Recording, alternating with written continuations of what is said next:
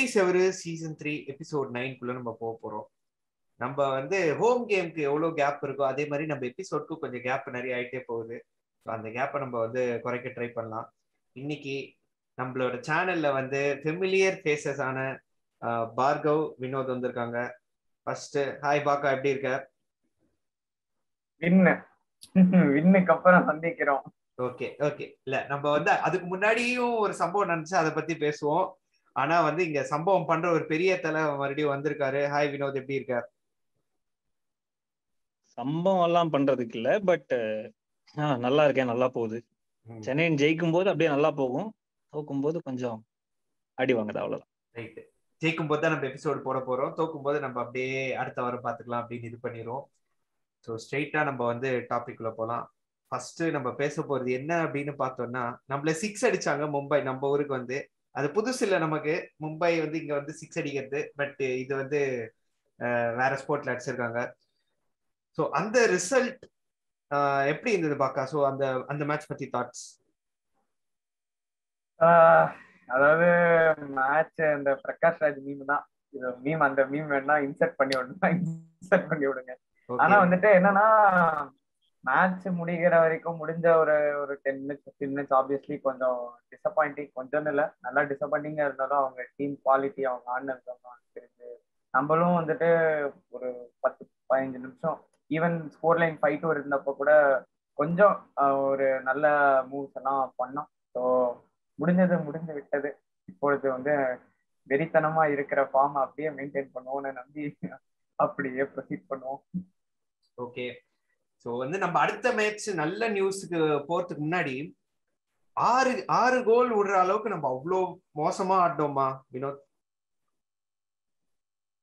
இல்ல, எனக்கு அந்த மேட்ச்ல 6 கோல் விட்டதுன்றது ஒரு ஏமாற்றம் இருக்கு, ஒரு டிசப்பாயின்மெண்ட் இருக்கு. என்னடா இந்த டீம் ஹோம்ல 6 கோல் விட்டோமே அப்படின்னு இருந்தது. அதுவும் கோல்ஸ் கன்சீட் பண்ண விதத்துலயும் ஒரு பயங்கரமான ஒரு டிசப்பாயின்மெண்ட் இருந்தது. ஆனா என்னுடைய டிசப்பாயின்மெண்ட் கொஞ்சம் அதுக்கு முன்னாடியே ஆரம்பிச்சிருச்சு. கோச் இப்போ வஃபா இல்ல அப்படின்னு தெரிஞ்சு அந்த ஸ்டபர்னா 2 ஃபாரினர் தான் சென்டர் பேக்ல ஆடணும்ன்ற ஒரு கான்செப்ட்ல தான் நம்ம ஆக்சுவலி அந்த மேட்சே நம்ம தொலைச்சோம் அப்படின்னு சொல்லுவேன். ஏன்னா 2-0 லீடெல்லாம் இருந்தோன்றது ஓகே, பட் அந்த கடைசியில அந்த மேட்ச் முடியிற ஸ்டேஜ்ல எல்லாம் கோல்லாம் போனதுக்கு அப்புறம் குர்முக்கெல்லாம் எடுத்துட்டு உள்ள திரும்ப டூக்கர் மிட்ஃபீல்ட்ல வந்ததுக்கு அப்புறம் உங்களுக்கு ஒரு வித்தியாசம் தெரிஞ்சுது. இந்த மிட்ஃபீல்ட் ஆடிட்டு இருக்கிற டூக்கரை தூக்கி சென்டர் பேக்ல போட்டு தாப்பாவுக்கும் ஜிதேஷ்வருக்கும் அவங்க இது வரைக்கும் டூக்கரை வச்சு அவங்க ஃப்ரீயா ஆடிக்கிட்டு இருந்த ஒரு டைம் போய் அவங்களும் இறங்கி ஆடணும்ன்றப்போ நிறைய கோல். இன்ஃபேக்ட் அந்த வினித் ராயோட கோல்ல தாப்பா ட்ராக் பேக் பண்ணல, இன்னொரு கோலுக்கு ஜிதேஷ்வர் ட்ராக் பேக் பண்ணல அப்படின்னா அவங்க அந்த ரோலுக்கு அன்ஃபெமிலரா இருக்காங்களோ அப்படின்ற மாதிரி தோணுச்சு. அது அவங்கள குறை சொல்லியும் யூஸ் இல்லை. ஏன்னா தேவர் இப்போ 2-3 மாசமா இதுக்கு பில்ட் பண்ணிட்டு இருக்கோம்னா அவங்க வேற ஒரு ரோல்ல பில்ட் பண்ணிட்டு இருந்திருக்காங்க. ஸோ அந்த அந்த ஒரு ஸ்டபர்னா இருந்துட்டோமோ, ஒரு இந்தியன் சென்டர் பேக் கொஞ்சம் நம்பி இறக்கி கொஞ்சம் டிஃபென்சிவ். அதான் ஆப்வியஸ்லி எல்லாருமே ஹைண்ட்சைட்ல ஜீனியஸ் தான், பட் இது நம்ம இது ரொம்ப ஒரு பேட்டர்னாவே பார்த்துருக்கோம் சென்னை எஃப்சில. நம்ம வின் பண்ணும் போதும் சரி, ஒரு எலிசாபியா, சாரி ஒரு மேல்சன் ஆல்வேஸ் கூடவே இருந்திருக்காங்க. அந்த ஒரு செரானோ இருந்தாரு, அந்த ஒரு ஃபாரினர் சென்டர் பேக்ன்ற ஒரு விஷயம் இருந்திருக்கு. அது நம்மளுக்கு பேக் ஃபயரும் பண்ணிச்சு. இன்ஃபேக்ட் நீ லீட் இன் பண்ண கம்பேக் மேட்ச்லயுமே அந்த திரும்ப வாஃபா வந்துட்டாரு, டூக்கர் மிட்ஃபீல்ட்ல வந்துட்டாரு. வாஃபா வந்துட்டாருன்றதை விட டூக்கர் மிட்ஃபீல்ட்ல வந்துட்டாருன்றது தான் நம்மளுக்கு இன்னும் ஸ்டெபிலிட்டி கொடுத்தது அப்படின்றது என்னுடைய இது. அதுலதான் கொஞ்சம் எனக்கு ஒரு டிசப்பாயின்மெண்ட், ரொம்ப கொஞ்சம் ரிஜிடா இருந்துட்டோமோ அப்படின்னு. பிகாஸ் எனக்கு இந்த மேனேஜரோட அப்ரோச் பிடிச்சிருக்கு. அட்டாக் பண்ண பாக்குறாரு, 2 கோல் லீட் எடுத்தோன்றதெல்லாம் ஒண்ணு. the goals that we conceded and அது எல்லாத்துக்கும் ஒரு ரூட் காஸ்ட்னு பார்த்தா இது இருக்கிறது கொஞ்சம் ஒரு டிசப்பாயின்மெண்டா இருந்துச்சு. கொஞ்சம் இன்னும் சாஜித் தோத் மேலயும் ஒரு குர்முக் மேலயும் நம்பிக்கை வைக்கலாமோ அப்படின்ற மாதிரி தோணுது, அவ்வளவுதான். ஆக்சுவலி இது சொல்றப்பதான் எனக்கும் ஞாபகம் வருது. மேட்ச் முடிஞ்ச அப்புறம் ஸ்டேடியம்ல கோச் டியூக்கரும் பீட்டர் 3 பேரும் ஜெர்மன்ல தான் பேசியிருப்பாங்க ஆப்வியஸ்லி. ஸோ ஏதோ பேசியிருந்தாங்க. அப்போ அடுத்த மேட்ச் பார்த்தீங்கன்னா டியூக்கர் கிட்டத்தட்ட செகண்ட் ஸ்ட்ரைக்கர் ஆட்டம் ஆடிந்தார். அவர் ஹாஃப்க்கே போல. ஸோ அது ஒரு பிக் சேஞ்ச். எனக்கு தெரிஞ்சு அடுத்த மேட்ச் கூட டியூக்கர் அதே ரோல்ல இருந்தாதான் சூப்பரா இருக்கும்னு நான் ஃபீல் பண்றேன். ஏன்னா பார்ட்னர்ஷிப் நல்லா இருந்துச்சு பீட்டரோட. ரெண்டாவது எனக்கு அந்த மேட்ச் சப்ஸ் என்ன என்ன நடக்குதுன்னே புரியல. சப்ஸ் பார்த்தோம்னா 3-0 ஏதோ பின்னாடி இருந்தோம். அப்ப தூக்கிட்டு எட்வின் எடுத்துட்டு வந்தது. மேட்ச் நம்ம கோட்டை விட்டதே வந்துட்டு என்ன பார்த்தா 2-0 அப்புறம் நம்ம கோவா மேட்ச் ஞாபகம் இருக்கு. ஸோ நம்ம கோவா மேட்ச் இப்ப அவங்க லீட் எடுத்தோடனே நம்ம வந்துட்டு ஃபுல்லா இன்ஜுரி டைம் வேஸ்ட் பண்ணி நம்ம வந்து மைண்ட் செட்டை வந்து கெடுத்தாங்க. அதே பிளானை நம்ம ட்ரை பண்றோம். எப்பெல்லாம் வந்துட்டு லீட் இருக்கோ இந்த மாதிரி டைம் வேஸ்ட் பண்ணலாம்னு பண்றப்போ அது பேக் ஃபயர் தான் ஆகுது நமக்கு. நம்ம வந்து 2-0 இருந்த அப்புறம் டைம் வேஸ்ட் பண்ணலான்னு அந்த மாதிரி ஒரு இதுலதான் வந்து தேவ்ஜித் வந்து அன்னைக்கு வந்து ஒரு என்ன மறக்கக்கூடிய பர்ஃபார்மன்ஸ் தான் அது. ஸோ அது ஒண்ணு, சப்ஜு ஒண்ணு. மூணாவது சாஜித் தோட் அந்த மேட்சோட ஒரு பாசிட்டிவ் சென்டர் பேக்கா வந்துட்டு ஒரு டயகனல் பால் வந்துட்டு ரொம்ப அண்டர் ரேட்டட் கேம்ல. எல்லாம் கோல்ஸ் அசிஸ்ட் தான் பார்ப்பாங்க. ஒரு 4-5 டயகனல் பால் வந்துட்டு சென்டர் பேக்ல இருந்து விங்குக்கு போட்டாரு. ஸோ மேபி சொன்ன மாதிரி மேபி ஒரு இந்தியன் சென்டர் பேக் கூட நம்ம வந்து வந்தா இன்னும் ஸ்ட்ரென்த். அதாவது டியூக்கர் நாசர் 2 பேருமே உள்ள ஆடலாம். யோசிச்சு பாருங்க எப்படி இருக்கும்னு.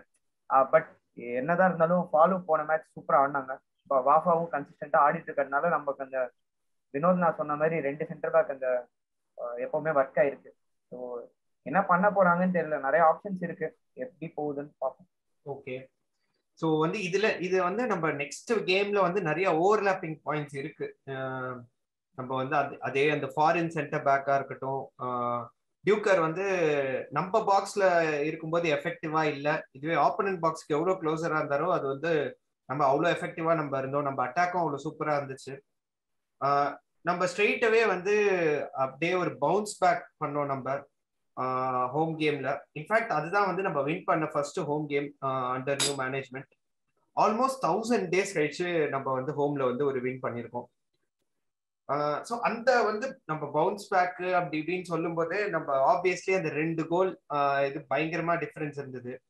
ஸோ அதை தவிர வேற என்ன வந்து லைக் ரொம்ப ஸ்டாண்டர்டா இருந்தது வினோத்?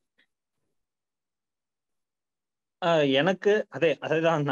எல்லாருமே அந்த கோல் பத்தி நிறைய பேசியிருக்காங்க. நிறைய ட்விட்டர்ல நம்ம குரூப்ஸ் எல்லாம் நம்ம நிறைய பேசியிருக்கோம். அதுல நம்ம ஆட் பண்ண வேண்டியதே இல்லை. ஏன்னா அந்த மாதிரி ஒரு கோல் வந்து பார்க்க மாட்டோமா? ஐஎஸ்எல் அந்த மாதிரி ஒரு ஸ்டாண்டர்டுக்கு செம்மையான கோல் எல்லாம் வந்து பார்க்க மாட்டோமான்ற போது இந்த மாதிரி ஒரு வேர்தியா ஒரு பிளேயர் வந்து அந்த கோல் அடிச்சாலாம் வந்து பயங்கரமா இருந்தது. வின்சியோட இம்பாக்ட் எனக்கு ரொம்ப பிடிச்சிருந்தது. ஏன்னா நம்ம ஒரு 4-5 எபிசோட் முன்னாடி நம்ம இந்த ப்ரிவியூ அப்படின்னு ஒண்ணு பண்ணும்போது நீ கேட்டிருந்தேன், யாரை நீ பாக்குறதுக்கு ரொம்ப எக்ஸைட்டடா இருக்கேன்னு. அப்போ நான் வின்சி பேர் தான் சொல்லியிருந்தேன். ஸோ எனக்கு பர்சனலா அது வந்து அவன் வந்த உடனே ஃபர்ஸ்ட் டச்ல ஒரு கோல் அப்படின்றது வந்து ரொம்ப சந்தோஷமா இருந்தது. அவனுடைய சீசன் இங்க இருந்து ஸ்டார்ட் ஆகுன்ற மாதிரி நம்புறேன். ஆனா போன மேட்ச்ல நமக்கு எப்படி அந்த சென்டர் பேக் இல்லாம நம்ம ஓட்டையா இருந்தோமோ மிட்ஃபீல்ட்ல, இந்த தடவை மிட்ஃபீல்டே இல்லாம ஆடுற மாதிரி ஒரு சிச்சுவேஷன்ல ஜம்ஷெட்பூர்ல போனோம். யாரெல்லாம் தப்பு பண்ணாங்களோ, ஜிதேஸ்வரும் அனிருத் தாப்பாவும் மும்பையோட அவங்க ஆட முடியாத ஒரு சூழ்நிலை, ஒரு இன்ஜுரி வந்து சஜலும் சௌரவ் இறக்கி விட்டு அதனாலதான் டூக்கர் மேல ஆடினாரு. ஸோ ரெண்டு மேட்ச்லயும் வந்து ஒன்னு சென்டர் பேக்கு, இன்னொரு மேட்ச் அட்டாக்கிங் மிட்ஃபீல்ட் மாதிரி ஆடி சேஞ்ச் கிடைச்சது. ஸோ அந்த ஒரு விஷயமும் நம்மளுக்கு ஒர்க் ஆகுது அப்படின்றது ஒண்ணு.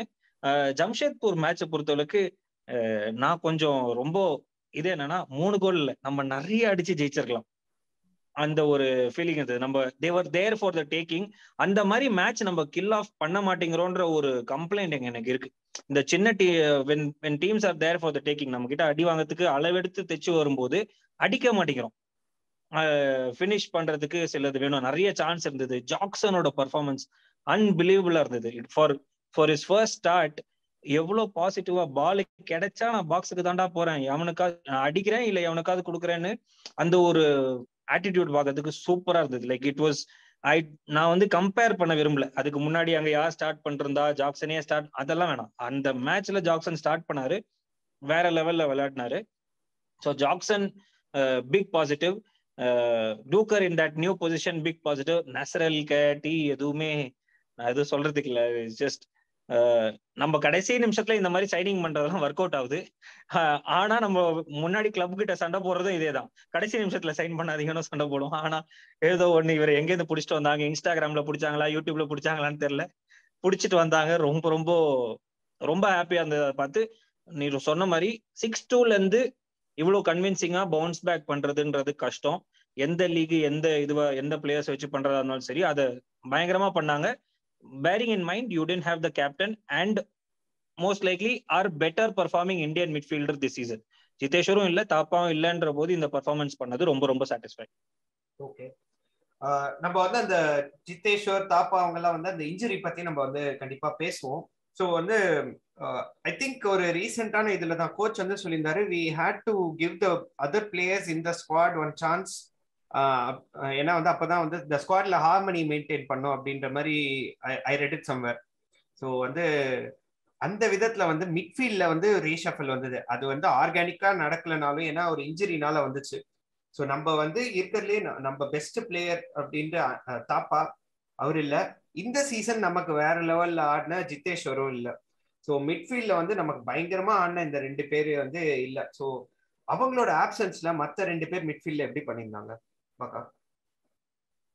ஐ திங்க் லைக் குறை சொல்ற அளவுக்கே இல்லாத மாதிரி பண்ணியிருந்தாங்கன்னா obviously like big names replace big names R inform players அந்த அந்த ஒரு மிட்ஃபீல்ட் தான் முக்கியமான ஒரு பொசிஷன். அதுவும் வந்து ஃபாரினரே இல்லாம ஒரு மிட் டியூக்கர் வந்து அட்டாக்கா தான் இருந்த போது ஃபுல் டிஃபென்சிவ் கேப்பபிலிட்டியும் அவங்க வச்சுட்டு ஒரு குறையே இல்லாத மாதிரி வந்து ஒரு டாமினேட்டிங் பர்ஃபார்மன்ஸ் வந்திருக்குன்னா obviously like credits to them. Like both of them like played really well. And குறைய சொல்ல முடியல. உண்மையா வந்துட்டு இவங்க இதான் ஃபர்ஸ்ட் மேட்ச் இந்த சீசன் ஆடுறாங்களா ஐஎஸ்எல்ல ஸ்டார்ட் அப்படிங்கிற அளவுக்கு கூட சொல்ல முடியல. அந்த அளவுக்கு நமக்கு வந்து ஒரு ஸ்பாட் டெப்த் இருக்கு, விங்கர்ஸ்லயும் இருக்கு, மிட்லயும் இருக்குன்னு தெரியறப்போ கொஞ்சம் பாசிட்டிவா தான் இருக்கு. பெட்டர் ஆப்பனன்ஸோடையும் இதே மாதிரி கான்ஃபிடென்ட்டா ஃப்ரெண்ட்ஷிப்ல ஆடணும் தான் என்னோட விருப்பம். வினோத், உன்னோட தாட்ஸ்? இல்ல, ரொம்ப நல்லா விளையாடினாங்க. சௌரவ் தாஸும் சரி, சௌரவ் தாஸ்க்கு நிறைய எக்ஸ்பீரியன்ஸ் இருக்கு, சஜல் வந்து ரொம்ப இன்எக்ஸ்பீரியன்ஸ். ஸோ 2 பேரும் சேர்ந்து தி ஸ்பீக் த சேம் லாங்குவேஜ். அதனால அவங்களுக்குள்ள ஒரு கெமிஸ்ட்ரி இருக்கு. அவங்களே வந்து பெங்காலி பேசிப்பாங்க. அவங்களே வந்து நல்லா விளையாடினாங்க, ரொம்ப நல்லா கம்யூனிகேட் பண்ணிக்கிட்டாங்க. நல்லா இருந்தது பாக்குறதுக்கு. பட் அவங்களுடைய அடுத்த டெஸ்ட் அப்படின்றது இப்போ தாப்பாந்து இது வருஷம் அடுத்த மேட்சுக்கும் இல்லைன்ற ஒரு பட்சத்துல சௌரவும் சஜலும் ஒடிஷா வந்து இன்ஃபார்மா ஆடிக்கிட்டு இருக்கிற ஒரு டீம். ஜம்ஷெட்பூர் என்னதான் ஆனாலும் நம்மளை விட கீழே தான் இருக்காங்க டேபிள்ல. தேர் not in the best of form அப்படின்ற மாதிரி ஒரு இது இருக்கு. அண்ட் அந்த ஜெட் அப்படிங்கிறது அவருடைய பேர்ல தான் இருந்ததை தவிர பெருசா அவரு ஜெட்ல எதுவுமே பண்ணல. ஜே இமானுவல் தாமஸ் அண்ட் நம்ம 3 பேருக்குள்ள பண்ணோம்னா ஒரு ஆர்சனல் ஜோக் கூட அங்க இன்சர்ட் பண்ணிக்கலாம். But anyway, Diego மொரிசியோ will be there with Odisha. அவர் வந்து கொஞ்சம் இறங்கி ஆடுவாரு. அந்த ஒரு பாக்கெட்ஸ் வந்து அவர் வந்து எடுத்துப்பாரு. அப்போ இவங்க 2 பேரும் அவரோட மூவ்மெண்ட் இன்னும் பெட்டரா இருக்கும், ஃபாஸ்டா இருக்கும், நிறைய ட்ரை பண்ணுவாரு. அவரை எப்படி தடுத்து நிறுத்த போறாங்கன்றத பார்க்க போறேன். ஏன்னா எனக்கு தெரிஞ்சு எப்படியாவது அவங்க வந்து டூக்கரை கொஞ்சம் கீழே ஆட வைப்பாங்க அப்படின்ற ஒரு தோணல் இருக்கு எனக்கு. ஏன்னா வந்து ஒடிஷா ஆஸ் அ டீம் நல்லா அட்டாக் பண்றாங்க, நல்ல ஃபார்ம்ல இருக்காங்க, கோல் ஸ்கோரிங் நிறைய பண்றாங்கன்றதுனால ஓரளவுக்கு நம்ம வந்து பின்வாங்கி தான் இருப்போம். we are also away, we are playing away from home அப்படின்றதுனால I think even if it's the same 3 people, I think டூக்கர் கொஞ்சம் விட்ரானா தான் ஆடுவார்னு நினைக்கிறேன். தட் சைடு எனக்கு வந்து இன்ஜுரிஸ் வந்து அது புலம்ப வேணான்னு பார்த்துட்டு இருக்கேன். பட் ஒரு ரொமாரியோ மாதிரி ஒரு பிளேயர் வந்து நம்ம இன்னும் பார்க்கவே இல்லை. அவர் எப்பயோ சைன் பண்ணி one of the first few people to land and start training way back July இல்ல கேம்ப் ஆரம்பிக்கிற டைம்ல இருந்து இங்கே தான் இருக்காரு. அப்படின்ற போது இன்னும் ஆடல. Not even a minute he's played anywhere அப்படின்றது. வின்சி இப்பதான் வராரு. கரி என்னன்னே தெரியல, ட்ரெயின் பண்றாப்ல, சப்பா வராப்ல, திரும்ப ட்ரைனிங்ல இன்ஜுரி ஆயிடுறாப்ல. ஸோ நெகட்டிவா போக வேணான்னு பாக்குறேன். பட் அந்த இன்ஜுரி லிஸ்ட் அன்அவாய்டபிளா நம்ம கண்ணு முன்னாடியே இருக்கு அது பாக்குறதுக்கு.